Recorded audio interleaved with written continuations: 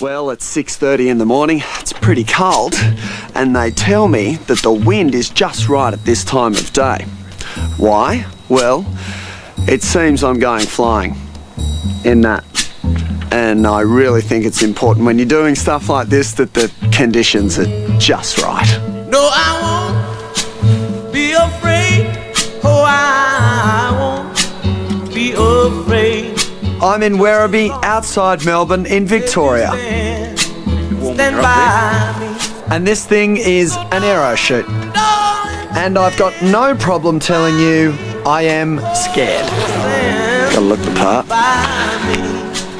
Oh, stand by me. I know what it is, and it looks like a lot of fun, but I've got to tell you, I'm a little bit nervous. These guys are experts though, so I'm in good hands.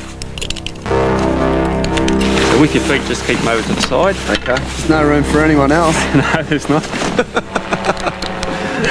And then once we're right, we'll do our pre-takeoff checks. So we've got chokes are up. Chokes up. Fuel's on. Ignition's on.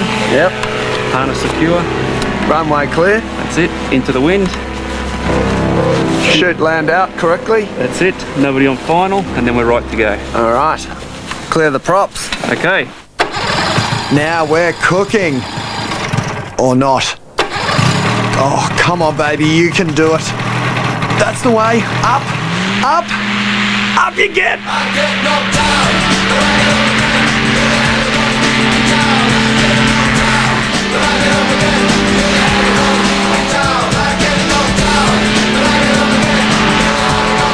Yes, all right.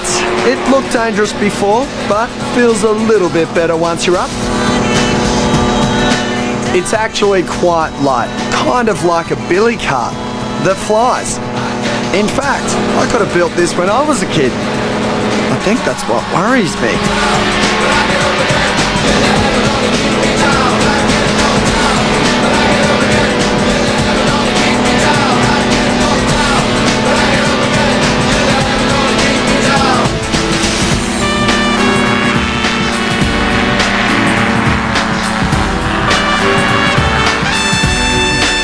Right, beautiful. That's good fun. It is good, isn't it? It's great fun. I loved it. It's not scary. If you're not into heights, it's probably not for you, but it's definitely good fun.